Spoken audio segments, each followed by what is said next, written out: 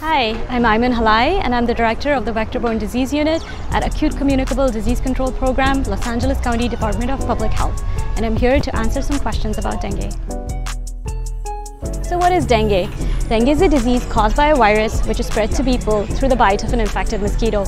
It commonly circulates in tropical and subtropical areas of the world, such as Central, South America, the Caribbean, Pacific Islands, and Southeast Asia. Dengue spreads to people through bites of infected Aedes albopictus and Aedes aegypti mosquitoes. It is important to note that dengue does not spread from person to person.